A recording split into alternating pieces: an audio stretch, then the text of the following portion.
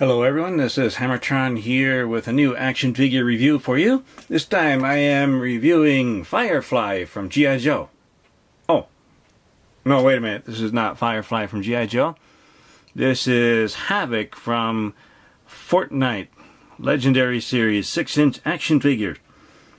When I first saw this in the store, first thing I thought was Firefly, the Cobra Saboteur from the G.I. Joe cartoon. And there's also a 4-inch version of Havoc from Fortnite that also looks like Firefly. So every time I see it, the first thing I think is Firefly, but nope, this is Havoc. So when I first saw this, I was impressed.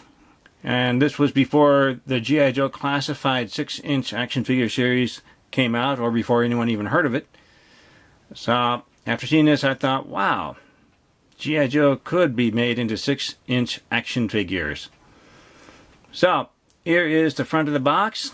Nice window box. We see the action figure and the accessories. Looks very nice. There is the top of the box. There is the bottom of the box. Here is one side. And here is the other side. And here's the back. Striking fear into the opposition. And here's the cross-sell with the other action figures from Series 1 of this Fortnite series. So this was out in the stores in 2019, and I bought it because I wanted to have a nice 6-inch representation of Firefly. But I'm also happy to have this as Havoc from Fortnite. I will open this up and review the action figure in just a moment. Here are the accessories that come with the Havoc action figure. Here's an item, looks like from the game, although it could be used as a bomb. I'm not sure what it is because I don't actually play the game. So nicely detailed and painted, but no holes or anything, so I think we have to try to wedge it into the hand to get the action figure to hold it. Another handheld item, also nicely painted there, and a slot here where we can wedge the fingers into it to hold it, although it takes a little bit of work to make sure that it stays in the hand of the action figure. Here's one of the faces, the human face. Looks nicely detailed.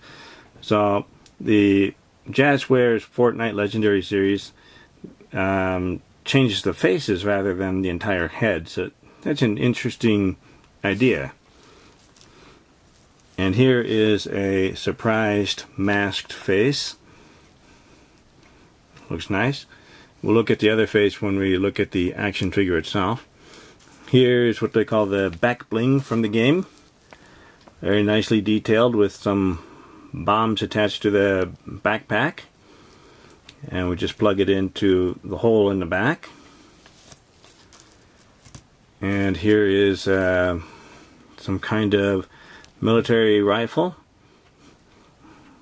Looks like it's very nicely sculpted, although there's not really any painting on it, but that's alright. It looks good enough this way.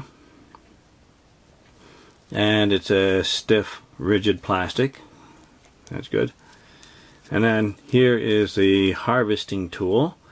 So I like all the attention to detail that they've put into this. Looks like it's nicely sculpted and they've painted some of it. So it looks very nice. And yes, it's a little bit pliable, so we don't want to bend it too much.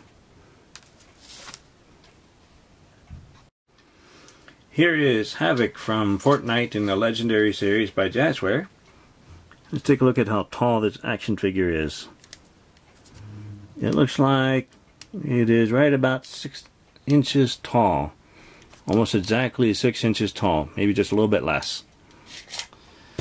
Let's take a look at the details here. Looks like a nice masked face. Now this is a distinctive look, so every time I look at this I keep thinking Firefly from G.I. Joe. But I can't think of any other character or action figure that had a gray camouflage masked face like this. So now this is probably the second one out of all the toys that have ever been made. So a very distinctive look. So that's the regular face. Looks pretty good there. And the head looks like it's pretty good. And here's some nice belts and extra equipment sculpted onto the torso here. And some nice painting here. A little bit of silver paint for the buckles. And then black paint for the straps. And then a little bit of red and silver for some of the grenades. And nice zipper. So they put a lot of work into this. And it looks like they made sure all the details were painted so that we could clearly see it.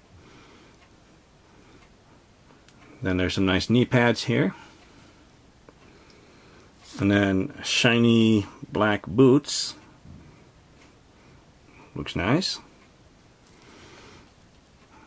And some detail on the bottom of the feet there. And they're the peg holes. Nice design on the shoulder there. And some glossy black paint on the gloves. Nice paint designs there.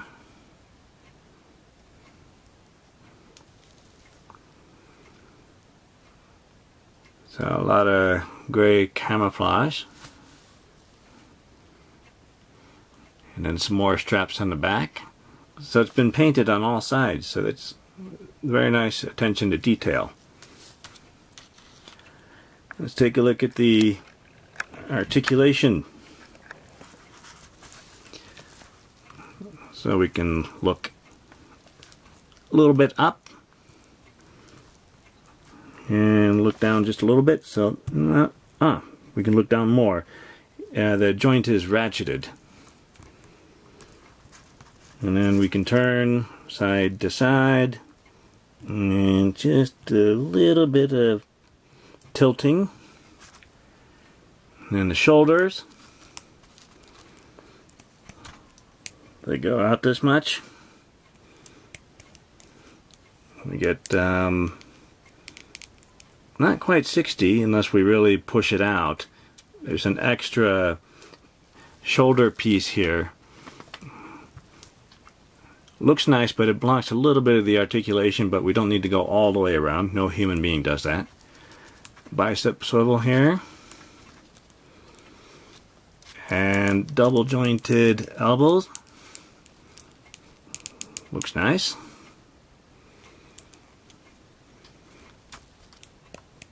And we can straighten that out. Looks good. Turn the wrists. And then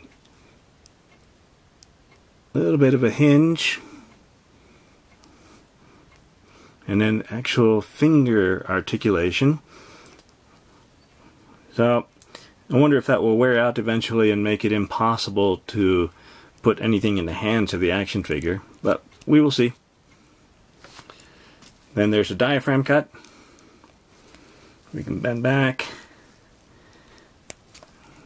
Crunch forward just a little bit. Nice range of motion there. Mostly back. There's a little waist twist.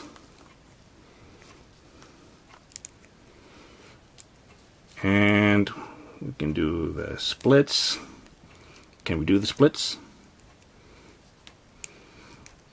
A little bit stiff. Can we do this? No, this one seems to be a little bit stuck. I don't want to push too hard there. We'll check that out later. And then upper thigh cut here, both sides. We can kick forward. Kick back just a little bit. We have double jointed knees, very nice. And a boot cut. The ankles move down and up. A little pivoting. And then toe articulation. That is a lot of articulation. A lot more than I remember way back in the 70s, 80s, and 90s. So in just a moment we'll get this guy geared up. Here's Havoc with his backpack or back bling on and holding the rifle. It took a little work to get the arms and hands and fingers positioned just right to hold the rifle. So a little more work than I expected, even with all the extra articulation. It just takes a little practice, but I think it looks nice. It would be great for a military type display or even a Fortnite display, although I still don't know very much about the Fortnite game. It certainly looks interesting with characters like this and the others that I've already reviewed.